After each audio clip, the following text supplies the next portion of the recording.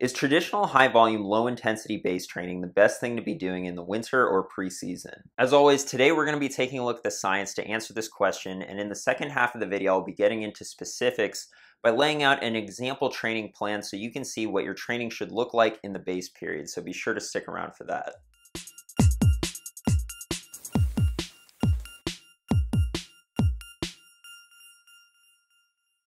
Welcome back to another video. My name's Dylan and I'm a cycling coach at CTS. Recently, some have suggested that base training may be dead, or at the very least, not the optimal training strategy for time crunch cyclists. Sure, if you're a pro and you've got literally all day to train, it might work, but if you've got less than 10 hours a week, is packing on the Zone 2 rides really the best use of your time? Many advocate for a different approach where high intensity is the main focus of the winter training. What does the science have to say though?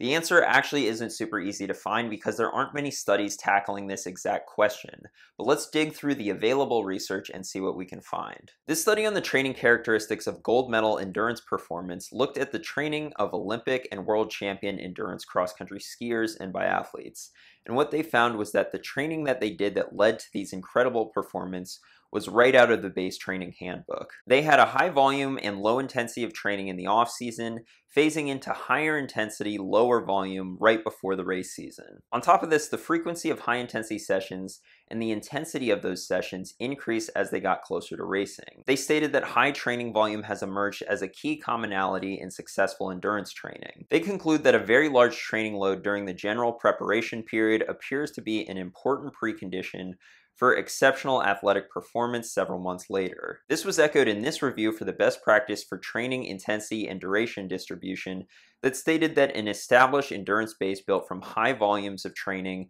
may be an important precondition for tolerating and responding well to a substantial increase in training intensity over the short term. So it seems like, at least from these studies, traditional base training may be preferred, and there are a couple studies done on triathletes that investigate the importance of doing high volume, low intensity training further. For example, this study on training intensity distribution of Ironman triathletes found an inverse correlation between total time spent training as well as time spent training in Zone 1 and race time. Now in this study they used a 3-zone model, and Zone 1 would be what we typically consider Zone 2 or endurance training. So basically what they found was that a higher volume of training, and specifically a higher volume of training at low intensity, produced better race results. They conclude that while athletes perform with heart rates mainly in Zone 2 during competition, better performances are associated with more training time spent in Zone 1. This was echoed in this study also on triathletes that stated that performance was only shown to improve with usual high-volume training. Summarizing, in order to improve running or cycling performance, high-volume training programs are highly recommended. And for what it's worth, traditional base training is still the tried and true method for most of the world's best cyclists. Just take a look at Egan Bernal or most other pros' Strava data from the past couple months. Cadel would just ride. He'd just ride his own pace. He'd go slow up the climbs, let everyone else go do their efforts, whatever, and he'd just ride. And he said, well, it really takes me a short amount of time to get really fit, and I can only hold that fitness for a certain amount of time. When we are starting at zero. We treat it as zero. That's why we need that performance to run around. So why exactly is this the case? I mean, there's a mountain of research out there that suggests that high-intensity interval training produces superior results. Can't I just do that all year? Isn't that the best way to maximize the training time that I do have? Yeah, everyone knows that to crush races in July, you need to be the fastest one and drop everyone on the winter group ride in January. The problem is that although high intensity will improve your fitness very quickly, you'll also see a plateau from this kind of work relatively quickly as well, which is why you only want to start focusing on it in the months before racing. The other reason is that high intensity is extremely taxing on your body, and you're much more likely to overtrain by doing too much intensity as opposed to too much volume. You can do some maintenance intensity through the off season, but if it's the focus of your training all year long, that'll put you on the fast track to burnout or overtraining. I've seen this time and time again and even experienced it myself where athletes hit a mid-season slump. They're in the middle of their race season and they should be peaking, but they're putting out worse numbers than they were 3 months ago. If this describes you, it may be due to cumulative fatigue built up over months of high-intensity training. A review on high-intensity versus high-volume training stated that both high-intensity and low-intensity training are important components of the training program.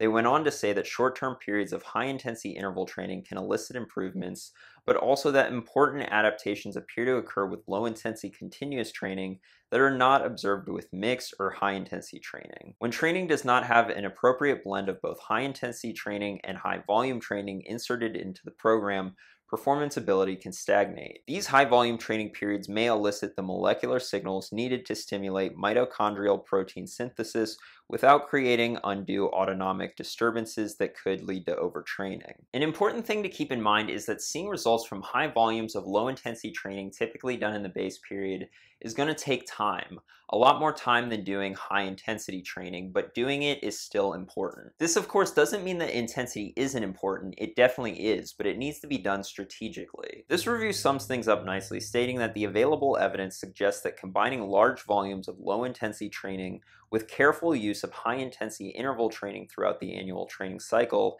is the best practice model for development of endurance performance. The key word there being careful. One important concept I've glossed over here is specificity of training.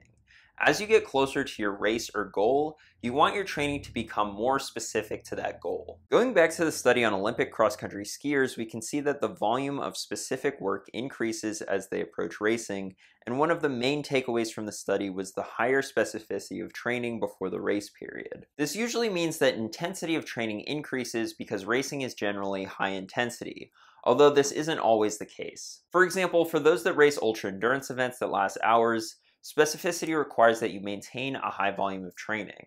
I myself am an ultra-endurance racer, and my approach is generally to build volume during the base period and then maintain that volume while increasing intensity right before racing. Someone doing shorter races would be better off reducing training volume and increasing intensity before racing. Alright, there's the research, but now let's get into specifics. What should base training actually look like over the course of a month or a week? Let's start with the general structure of a month, and then I'll take you inside Training Peaks to show you how I build out a training week.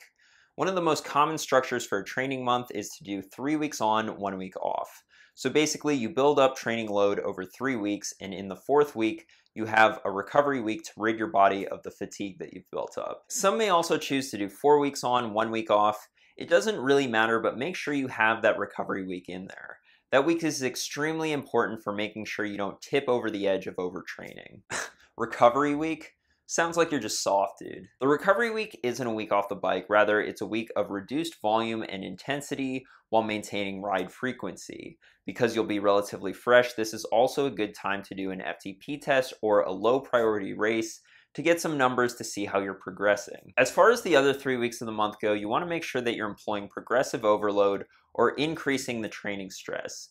This is necessary to avoid a fitness plateau. Give your body the same stimulus that it's already adapted to, and it'll stop making adaptations. You can do this by increasing volume or intensity or both, but in the base period, this is usually done by increasing volume. For example, in week 1, you might do 8 hours, then 10, then 11 or 12, and then in the rest week you might reduce that down to 5 or 6 hours. Traditionally, a base period lasts about 3 months, but it could go longer or shorter depending on when racing starts for you. Generally, you want about 2 months after base training to build intensity before racing starts. With that, let's get into what a training week during the base period should look like. I'll use the example of a 10-hour training week. Now this is critical. Many riders with tight schedules assume that because they have less time to train, if they just bump up the intensity of all of their rides, that should make up for it. This is not the case. For example, going back to the study on Ironman triathletes, they found that in a 3-zone model, a high amount of cycling training in Zone 2 may contribute to poorer overall performance. And from this study on the impact of training intensity distribution, again using a 3-zone model, accumulating more time at moderately high intensities does not necessarily develop a faster racing pace. A take-home message may be that sport training sessions should also attempt to avoid making every session the same intensity to avoid stagnation and staleness. That's the trap that many cyclists fall into, making every ride kinda hard but never easy and certainly not hard enough. What should I do for a ride today? I don't really want to do intervals because those really hurt, but I also don't want to do an endurance ride because I want to feel like I'm actually getting in a workout. I've got it, I'll just ride kinda hard the whole time. Unless someone passes me on the bike path, in which case I'll sprint to stay ahead of them. Nailed it. During the base season, you may want to start with only Zone 2 rides, But as you start incorporating intensity, you still only want to do it 2 or on occasionally 3 times a week. And that should mostly be done at threshold or steady state intensity, since that takes longer to develop than higher intensity. Alright, let me show you how I build out a training week. We want to start by adding in our intensity for the week. At first, there won't be very much intensity at all, as your body gets used to the higher volume of training, but after a couple weeks, you want to start incorporating steady state or threshold intensity intervals. Let's say we decide our interval days are going to be Tuesday and Saturday, both of which are going to be steady state intervals done at 95 to 100% of threshold, and we're trying to accumulate 30 minutes to an hour of intense work depending on your ability level. These intervals don't have to be complicated. In fact, it's better if they're not at this time of year. What's important is accumulating time at these intensities. The next step is to add in your weight training. Now, if you haven't seen my weight training video, I highly recommend you go watch it to understand how important weight training is for cycling, and I'll leave it linked in the description, but basically here are the cliff notes. While coaches and athletes may argue about whether or not weight training is beneficial, the research couldn't be more clear. Weight training has a huge impact on cycling performance and should be a part of any serious cyclist training program. Once you get to the base season, hopefully you've already been doing some lifting in your off season, because being a newbie in the gym while trying to do a high volume of training on the bike won't mix well. During the base season, you may choose to reduce the training load of gym work to account for the increased training load of on-the-bike work. You want to do this not by decreasing the weight, but by decreasing the volume of lifting, so the total number of reps you do when you go into the gym. This study on the comparison of recovery from resistance training tested high intensity versus high volume resistance training and found that high volume resistance exercise results in greater performance deficits and a greater extent of muscle damage than a bout of high intensity resistance exercise. So how do we put this into practice? Basically, you want to be doing the same high weight, low rep work, but reduce the total number of sets you do. For example, if you worked your way up to 10 total sets in the off season, then you may want to reduce that down to 4 to 6 total sets during the base season. This of course will depend on how demanding your on-the-bike training is that week. Once you get into race season, some may choose to cut weight training down to once a week or cut it out completely to allow for adequate recovery. Okay, so where in the week do we place these gym sessions? You want to make sure you do them after the intervals, either the same day or the next day. In this example, I've got gym work on Wednesday after Tuesday's intervals, and then gym work again after Saturday's workout, which will give me 2 days to recover from the gym before doing intervals again the following Tuesday. The rest of the rides should all be zone 2 or below, and if you can get in at least one long ride in the week, that'll be extremely helpful for your endurance. For example, in this week we've got an hour endurance on Wednesday, an hour and a half on Thursday, and a 4.5 hour long ride on Sunday, with Monday and Friday being rest days. And if you like, you can include an hour active recovery ride on one of those days. This is a pretty good template of what a base training week should look like. If you got more or less time than this, then you can adjust the length of the endurance rides. You may also choose to up the difficulty of the intervals as you go. For example, you may start with 4 by 10 minutes at steady state, so you're doing 40 minutes of intense work, and then work up to 4 by 15 minutes of steady state, so you're doing 60 minutes of intense work. The main takeaway from this video should be this: if you want to maximize your performance, don't take shortcuts. High volumes of Zone 2 work will produce results slowly over time, and the base season or pre-season is the perfect time to focus on that. And then as you get closer to the race season, you can increase the intensity of your workouts, but more important than that, make sure your workouts are becoming more race specific. Thanks for watching. For weekly science-based training, racing, and gear-related videos, be sure to subscribe and hit the notification bell. If you found this information useful, be sure to give the video a like and share it with your cycling friends.